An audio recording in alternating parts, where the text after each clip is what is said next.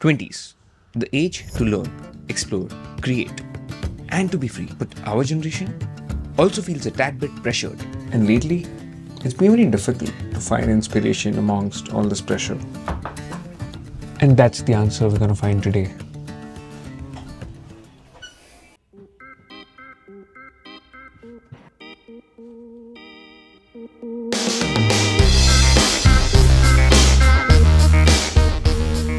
To be honest, the biggest problem I face is the resistance. The resistance to just get started and take that first step. The step where I get past that procrastination phase and start creating. But first, you definitely gotta look the part, right? My first step is to do the most mundane things. Go to places that I like so that it does not feel like a task.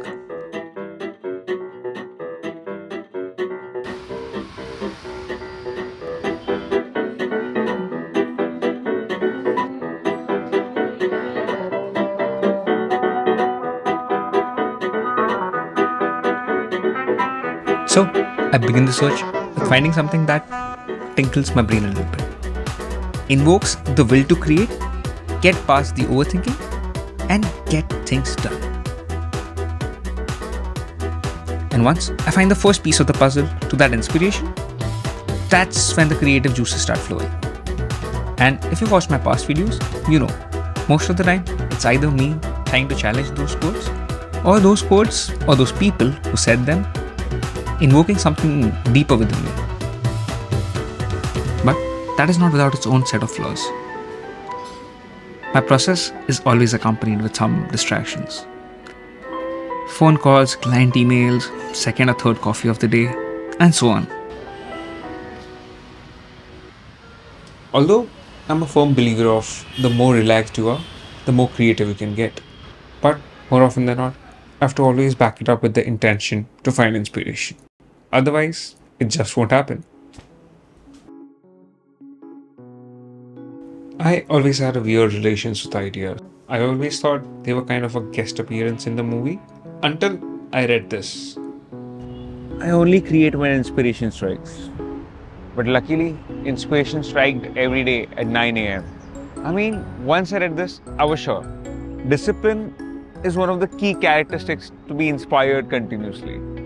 And if you look at the graph, with you being disciplined and the frequency of inspiration striking you, as compared to the opposite, you'll see the difference. I mean, so simply put, what discipline allows you is to be intentional. You know, I've always found inspiration is always hidden a layer beneath. It's not that difficult to find, but it's hidden a layer beneath.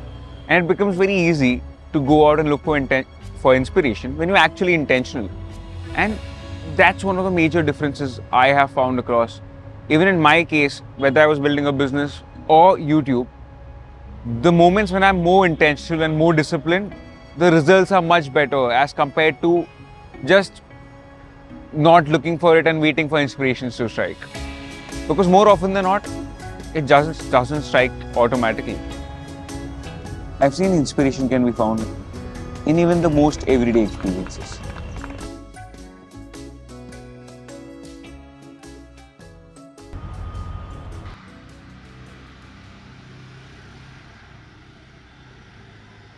In my case, just the intent was enough to get over resistance. And I feel that's the scenario with most of the people.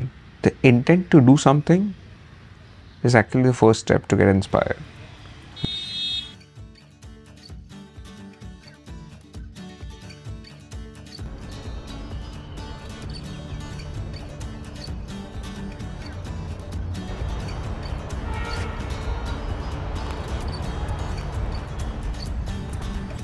You know, even drawing from my own experiences, being intentional about it, has ultimately led to a form of habit building.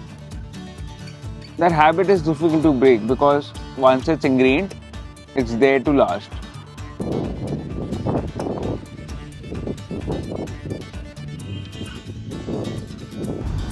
But in spite of that, there have been countless number of times when I've been entirely clueless.